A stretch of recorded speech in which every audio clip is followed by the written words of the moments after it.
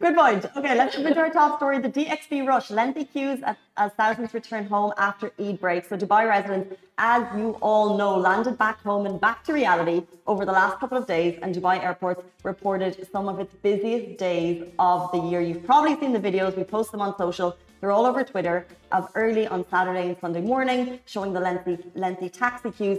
This is because the people who flew in late night, they could not get the metro because obviously the metro had shut, which resorted to the lengthy taxi queues. Were you there? Did you experience it?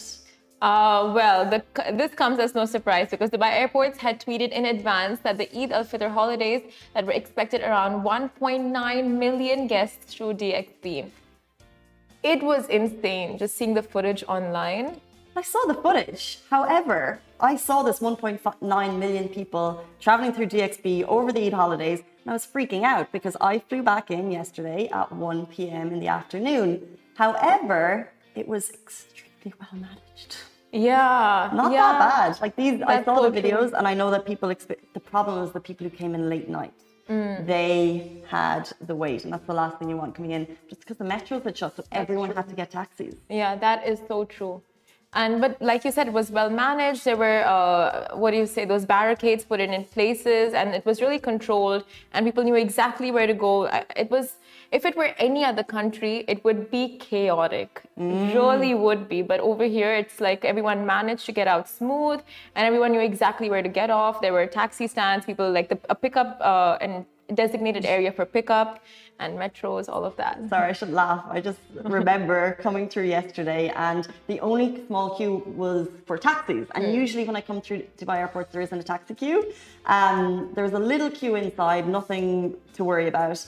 And then at the beginning, they were kind of making sure the outside queue was very short, so you wouldn't have to wait in the sun. Yeah. But when we got there, my partner James is a man who likes to give feedback. And what they started doing was they started allowing more people to queue outside. Okay. And he was like, why are you doing that? Like, it makes no sense. Put them inside. And the guy was like, we want to move the queue along. I was like, no, they shouldn't be waiting outside. So giving feedback. So hopefully people weren't waiting out too long in the sun. So we were like hopping into the shaded areas. He took one for the team in this case. Yeah, he likes to. He does that. I mean, he saved a lot of people from major heat strokes, I guess, from just waiting outside. Because, come on. Like after a lengthy travel time, you do not want to be standing out in the sun. So in this case, he did us a solid. Tell us, when did you get back from your amazing trip? If anyone follows Simiji on Instagram, did you find yourself? Did I find myself? Yeah. It was euphoric, to say the least. So I went on a solo. It was too much fun because I did a lot in my 1.5 weeks off. I met family. I went on a group excursion. Then I went on a solo excursion, and it was all just, I don't know, each experience teaches you just so much about yourself and life and people. And did you plan to go on a solo trip? Because I feel like I'm really like...